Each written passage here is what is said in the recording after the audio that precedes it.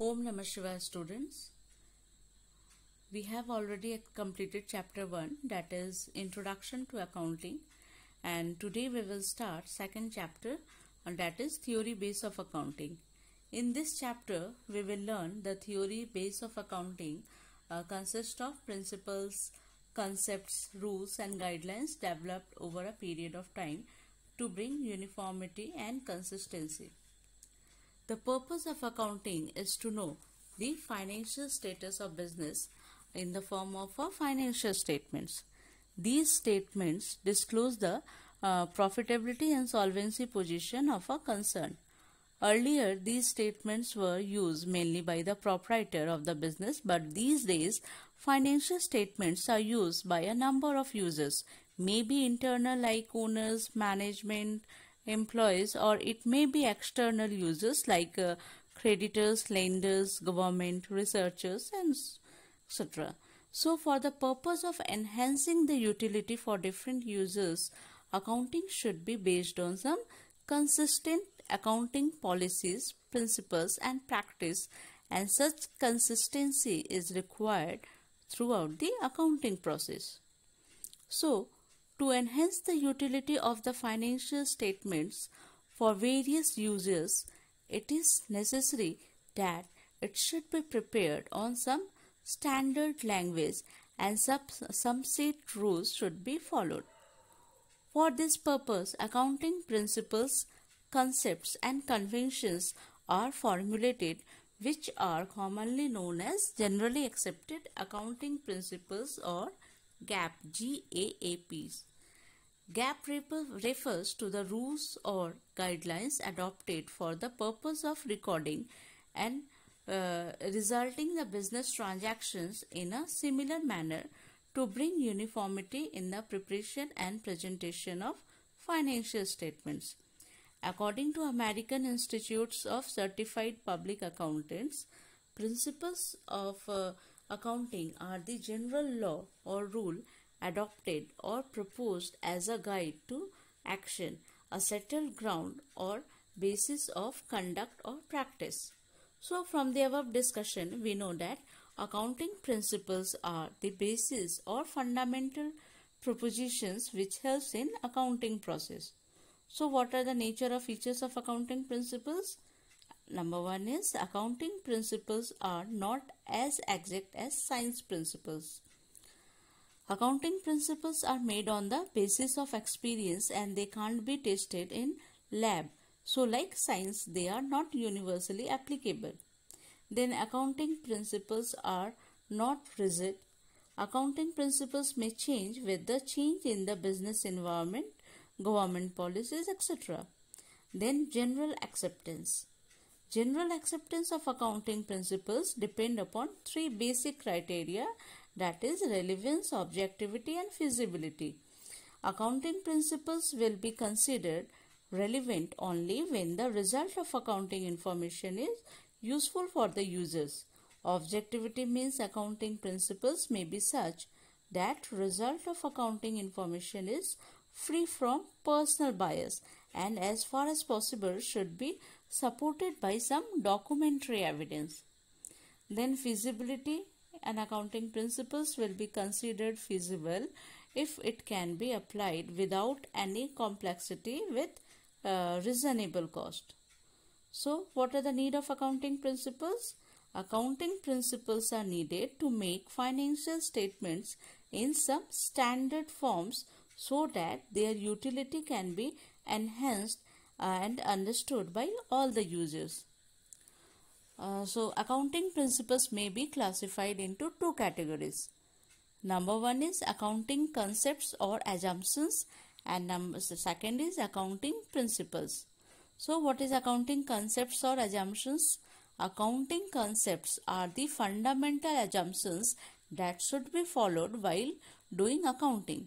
So, these concepts provide base for accounting process. It should be noted that use of these concepts is compulsory and they are not optional. More or less they are rigid and cannot be changed. So, the fundamental accounting assumptions or concepts are going concern concept, consistency concept, and accrual concept. Now we will discuss all these concepts one by one. First one is going concern concept. According to this concept, it is assumed that business shall continue for an indefinite period and there is no intention to close down the business.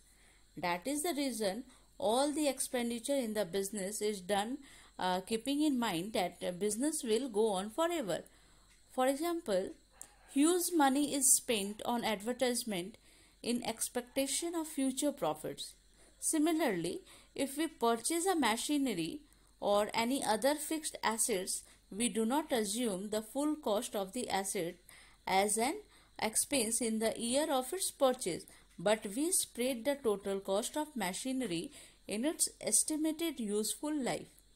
Moreover, external parties to the business enter into long-term contract with this assumption that the business will continue in future.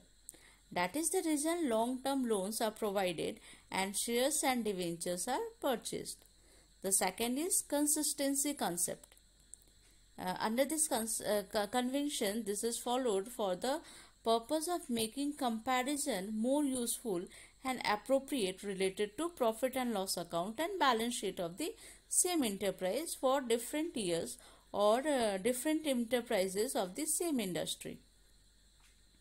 According to this convention, the policies and methods adopted in one year should be consistent year after year so that important conclusion and decisions can be taken about the performance of an enterprise. For example, there are various methods available for charging depreciation on fixed assets.